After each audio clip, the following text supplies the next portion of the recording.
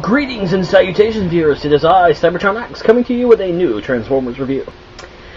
Well, I originally had planned on doing a side-by-side comparison of these two figures, and I decided not to, so I customized one of them. Well, modified it. I'm doing it on modified or customized Revenge of the Fallen Bumblebee.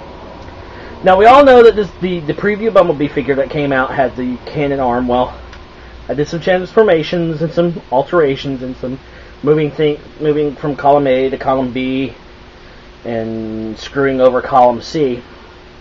So let's go on with the review of this.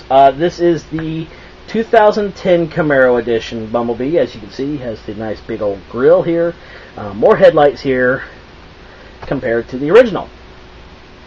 Really nice detail, really nice new paint job, wider racing stripes through the top, more enhanced hood space. Overall, really nice. Same design, same transformation as the original, but a few other nice details.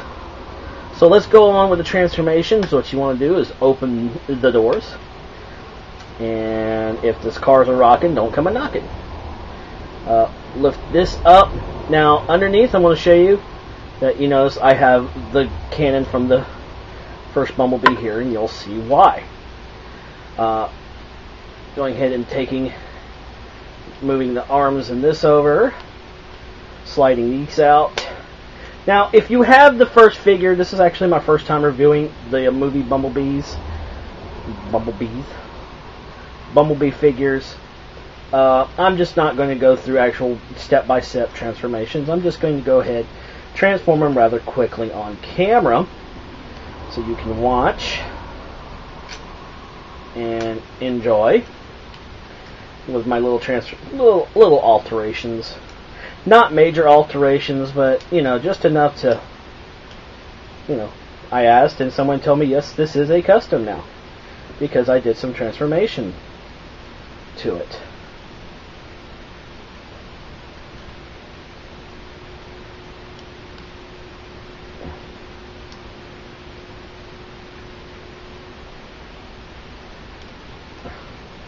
Now, if we can only get the head stuff to fold down. Oh, there we go.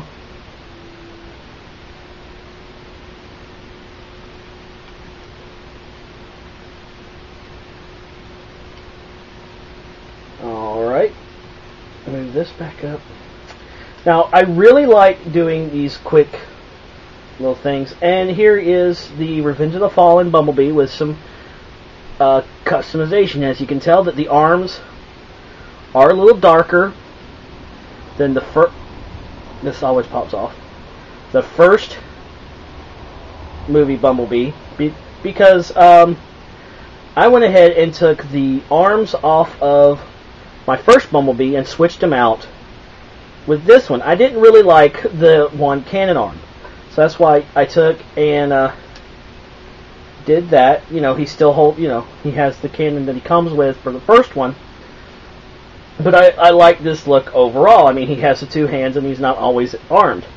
Now, the cannon will fit into the spot here from the first Bumblebee into this because it's the exact same leg mold. The only thing that's different is a little bit retooling in the front and in the feet, some different things. Arms are different. And the head has been retooled into a more movie-accurate head, which I really like. Overall, this is a custom figure. I customized it the way I like it. It works for me. You can really do it real simple, and it will work. No buying epoxies and stuff like that. Just a simple switching in the arms, and you get a really nice custom figure. I do recommend you getting the Bumblebee. The Bumblebee I got from my friend Hot Rod G1. He got me to Soundwave and the Canon Bumblebee. But then I really like doing this. I saw some other people doing it. And I'm like, you know what? I can do that. And I did it. And it works. So I recommend you getting the Bumblebee figure. And if you have the original 2007 Bumblebee, go ahead and switch the arms out. It doesn't affect transformation whatsoever. But it's a really nice little thing. So, yeah. There's something else I want to do. I want to give a shout out to my good friend Tommy Tuwimey. He just got married. He's back. He's put up a couple of videos. Link's going to be over in the sidebar to his channel. Go subscribe to him. He just needs 20 more to reach 300. So let's get him to 300.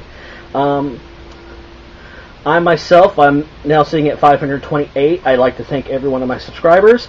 Look for my 500 subscriber video coming soon. This is Cybertron X. Till all are one. Farewell.